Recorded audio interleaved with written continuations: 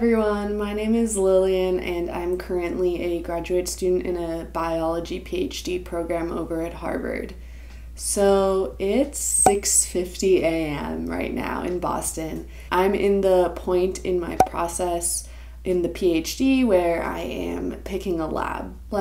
It's one of those life decisions that will actually have a huge effect on you. It will affect the way you're trained, and not only that, the name follows you for the rest of your life, and that's just kind of a lot of pressure. So for those of you who aren't familiar with how a PhD works, a PhD is a research degree. So it teaches you how to conduct experiments, write papers, and communicate your research. And so being in a biology PhD means that I'm going to be trained by a biologist in how to do those things specific to the biology field. Because bio programs really do tend to go on for years, it's really important that you pick a good lab and a good mentor. You have to pick a lab with generally people you like, because if you don't get along with the people or if the lab environment isn't good, you're going to be miserable. But also you want to pick a mentor that is really a good fit for you, one that you trust to train you on how to do science, and that can be hard to gauge if you don't really know how to do much research, if you haven't had much experience with it. So basically the way the process works in a bio PhD, because of this lab-based process, is the first year of the PhD, in addition to taking classes, we do something called rotations, which is basically you spend around 6 to 12 weeks in a lab just checking it out, doing some of the science, seeing if you like the people, seeing what the mentor style is like, how often are they around, how do they advise people, seeing the collaborative nature of the lab. It's just is this the right fit? So today I'm going to take you around a typical day of what it's like to be a PhD student in their first year.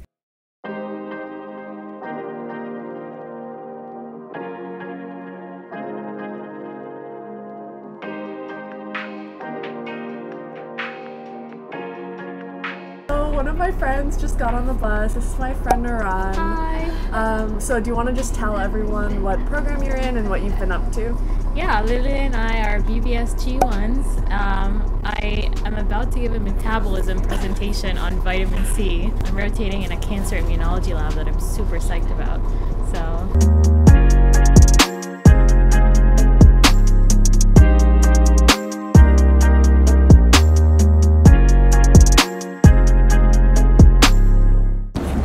So this is my friend Kevin, and we just got out of our metabolism class where a bunch of people gave presentations, and now we're about to head into lab.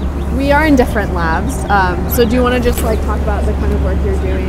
Yeah, right now I'm working in a lab at Brigham and Women's Hospital. It's focused on cancer metastasis and how it spreads in response to instigating cancer cells.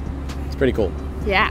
And so what's pretty typical for us as rotation students is we get out of class and then head over to our rotation labs, where we typically do just a project, or sometimes people do two. Bye, Internet.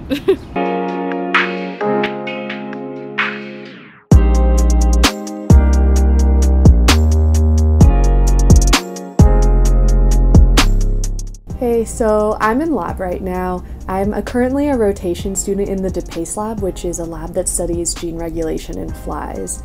So far, this experience has been really great. I really love the lab environment, and Angela DePace is a phenomenal person. People really respect each other here, and that's definitely one of the things that I'm looking for in a lab is mutual respect and collaboration. So right now I'm running something called a Western blot, which will allow us to measure protein changes. So I started this experiment yesterday, and I'm going to be getting the results today. So now I'm getting my data. This is what it looks like. So there's a blot, which involves, a piece of paper with some protein on it, to put it very simply. And this computer right here is reading the amount of protein that I put on the gels and letting me know what it looks like over here.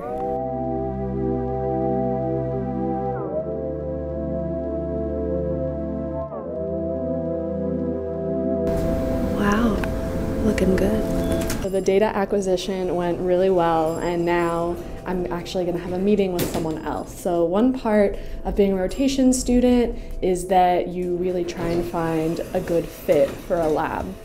And what that means is meeting with other people outside of the lab to really ask them what their thoughts are. So I just finished getting dinner with my friend Jacob, and it was a really good time. We talked through a lot of the things that I learned about today, about the lab that I potentially may be joining, and he helped me make some decisions. I haven't picked the lab that I'm going to join yet. I still have one more rotation left, so it's a little bit early for that, but I have some things in mind for the past labs that I've worked in, and I think it'll be really cool, just coming up with projects and stuff. So now I'm just heading home. Thankfully, I still have some work to do for my classes. I did do some of it earlier with my friend, but there's always more work to do. So it's always nice to do it from the comfort of your home rather than being several buses away. College has some event going on, some high-profile concert or something.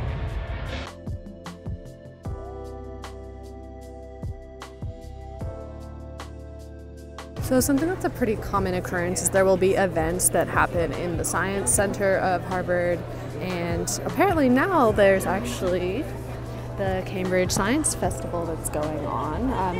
There are like banners and all that stuff that have been around all the city, but I actually didn't realize it was at Harvard, so that's pretty cool. Looking through it, it looks like it's going on all of this weekend, which is a nice treat, something to go to, given that I'm in my first year. Other than homework and like maybe some experiments, really I don't have much to do like outside of that, which is very rare in a PhD program.